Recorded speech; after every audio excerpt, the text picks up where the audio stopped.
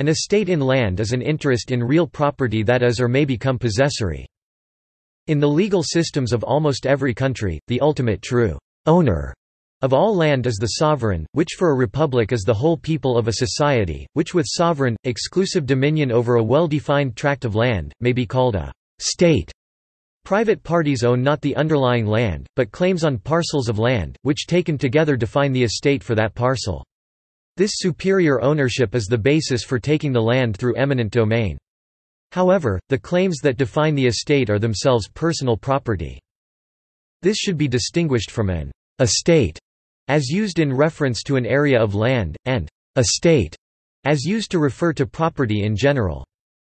In property law, the rights and interests associated with an estate in land may be conceptually understood as a bundle of rights, because of the potential for different parties having different interests in the same real property.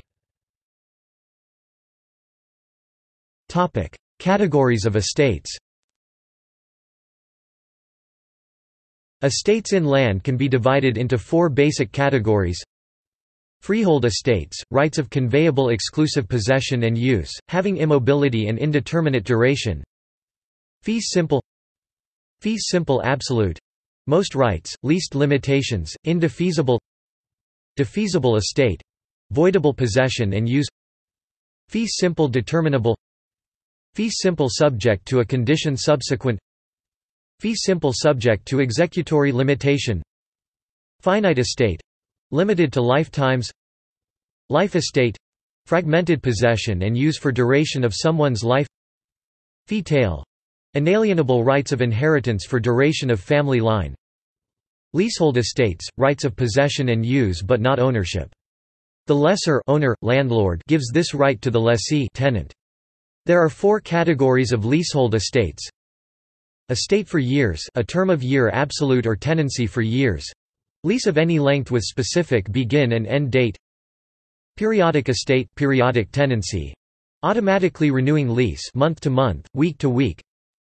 Estate at will, tenancy at will. Leasehold for no fixed time or period. It lasts as long as both parties desire. Termination is bilateral, either party may terminate at any time or by operation of law. Tenancy at sufferance. Created when tenant remains after lease expires and becomes a holdover tenant, converts to holdover tenancy upon landlord acceptance. Types of leases. Gross lease. Net lease. Percentage lease. Concurrent estates, owned or possessed by two or more individuals simultaneously. Tenancy by the entirety. Joint tenancy. Tenancy in common. Statutory estates, created by law. Community property. Homestead. Protection from claim by creditors. Dower. Interest a wife has in the property of her husband. Courtesy. Interest a husband has in the property of his wife.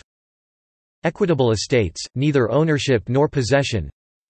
Future interests. Interests in real or personal property, a gift or trust, or other things in which the privilege of possession or of enjoyment is in the future and not the present. Reversions.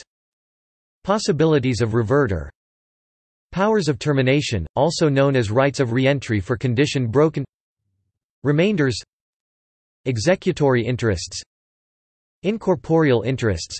Those that cannot be possessed physically, since they consist of rights of a particular user, or the right to enforce an agreement concerning use. Easement. Easement in gross. Easement appertenant. Ingress. Egress. Profits apprendre. Real covenants. Covenant appertenant. Covenant in gross. Equitable servitudes. Licenses. Lien. General. Specific. References.